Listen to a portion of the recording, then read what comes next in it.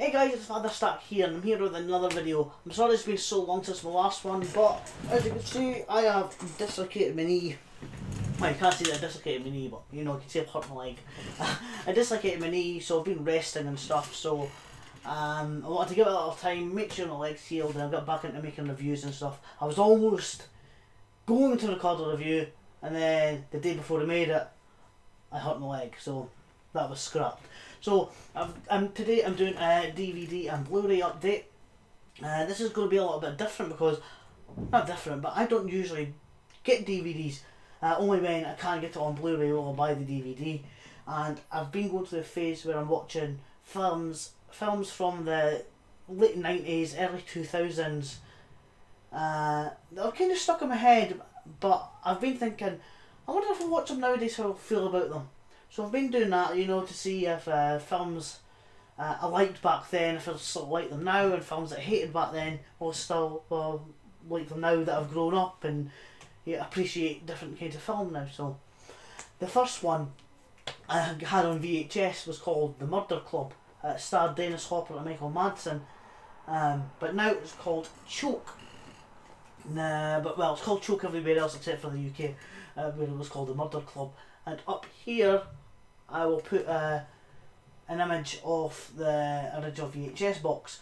Now I bought this is a French version, and I went to watch it the other day, and yeah, it's in French, no English subtitles or anything, and my understanding of French is not the best, so this was worthless. This was, you know, I should have bought something else. But I did manage to find it on Amazon Prime, so I watched it there, and I did have a different opinion of it than I did as a kid. So as a kid, I say teenager. So I'll probably talk about that film someday because that's what I'm talking about. The next one is Revenge of the Nerds. Now, I don't know much about this film. The only thing I do kind of know is that the Rockstar game Bully. I think the nerds get revenge in a similar way to this film. I think some of the music from Bully is from this. So yeah, I'll check this out. Might be a stupid little comedy, but we'll see what it's like. Next one is Christopher Nolan's third film. I think it's his third or fourth film, Insomnia.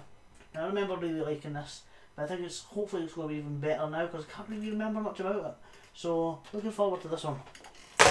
Next one is Roadkill. I've seen this a good few times. I quite enjoy it. These were all like 50p and that, so there was no big loss buying them. But it'll be interesting to check them up again. It's got the girl from The Glass House, which is another one I'm going to watch again. And the gay husband from... Phoebe's gay husband from Friends, isn't it? And voice of Rusty Nail. I think his name's Rusty Nail. Was I think it's Ted Levine, the guy, the Buffalo Bill from the Silence of the Lambs. So looking forward to that one. Next one is The Constant Gardener. Now, I used to hate this, but I recently rewatched Tony Scott's Spy Game, and I've always liked that, but I like it even better now.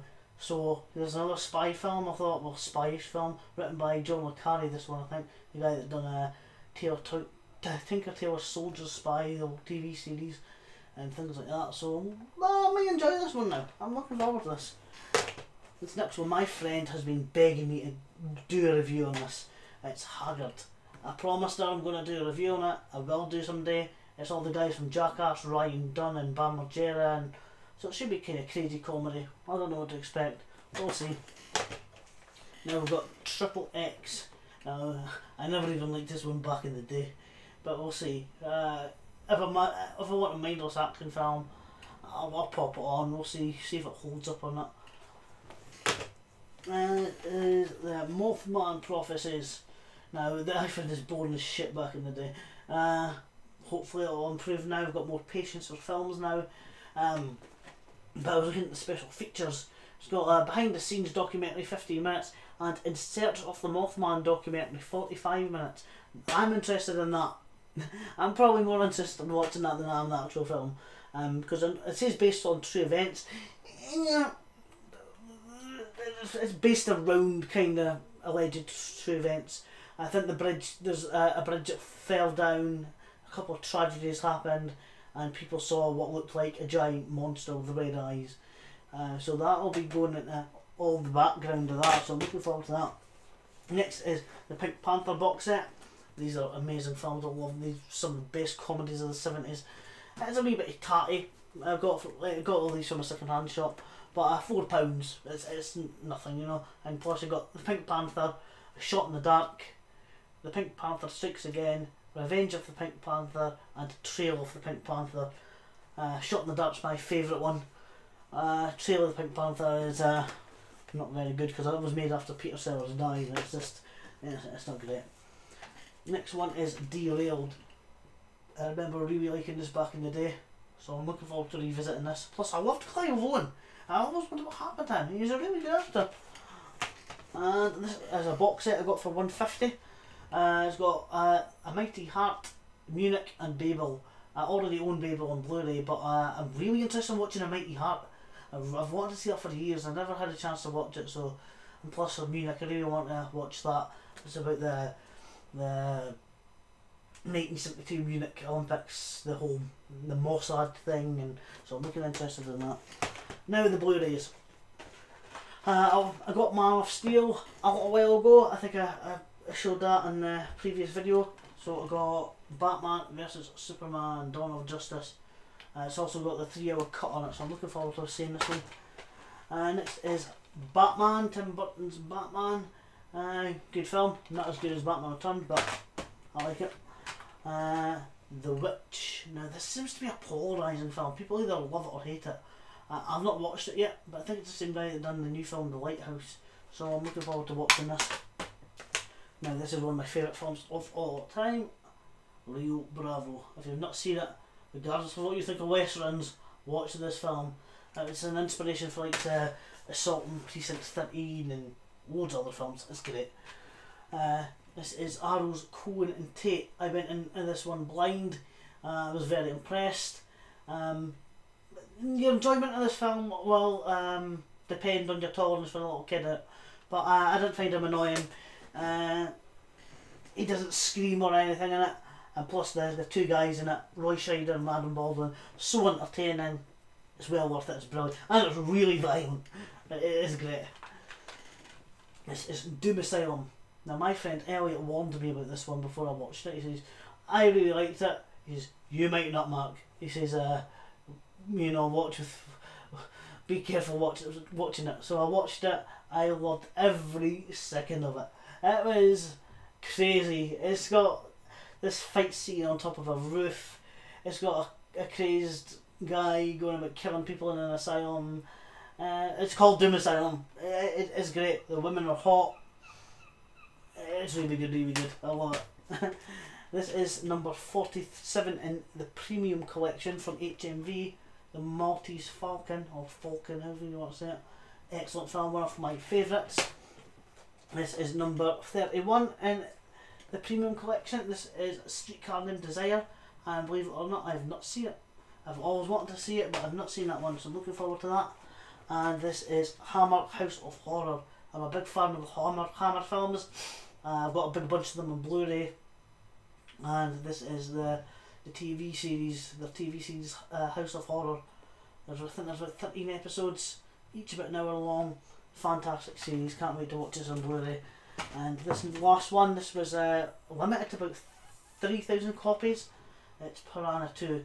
Now it doesn't come, this is from 88 Films, it doesn't come with any special features unfortunately, but look at that alternative cover. Isn't that awesome? And it comes with a poster as well, which I've not even looked at the poster, but we'll look at the poster on camera.